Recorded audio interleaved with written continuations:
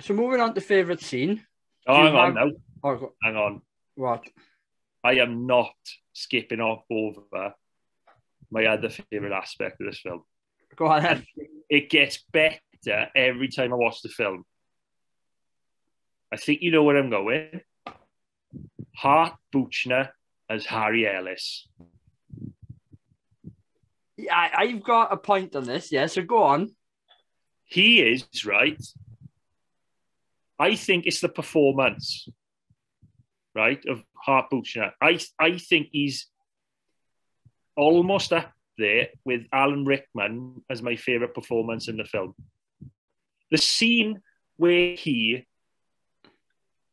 not only decides to go to Hans Gruber, but he actually gets in the office, he sits down, and he does the Hans, Booby, I am your white knight. And he does that grin. That makes me laugh every time. I think the guy, who plays him does it amazingly well. But I got a question, right? And I think I know the answer to this. But is Ellis a cock? Oh, he's a knob.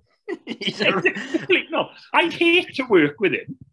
He's like 100%, that typical 80s Wall Street trader type character. Do you know one of the guys that comes on here often, Adam? He's always on about, always on about those fucking coke-fueled characters from the 80s because, Hollywood in the 80s was always on coke. This is the perfect embodiment of that. The Harry Ellis character is coke in the 80s. And he's sleazy as fuck. He's trying to hit on Holly De Niro all the time. And even when John McClane is there, he's trying to rub in the fact that she's successful and she doesn't need him and all this. It's just, he's a cock. He's a dick. But Hans, Bobby, I'm your white knight. He's so funny. I love it. I love him. He's brilliant. And that scene where he's it's one of my favorite scenes. So I think we can move on to it now. It's not my favorite scene, but it's close. It's where he's trying to talk John McClane into giving himself up.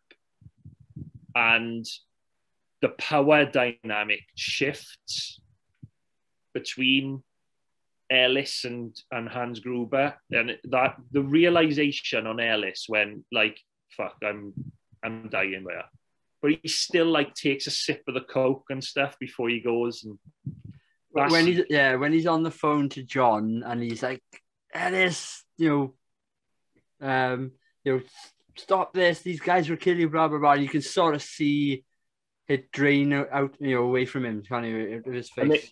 There's a bit of a redeeming moment for Ellis as well in that scene because John McClane at first is worried that he's given Holly up. He might have given Holly up. But Ellis actually says, no, I said that we were friends. Yeah. So he's not a complete wanker, is he? Yeah, he hasn't gone and said, that's his wife over there. Different surname, but that's his wife.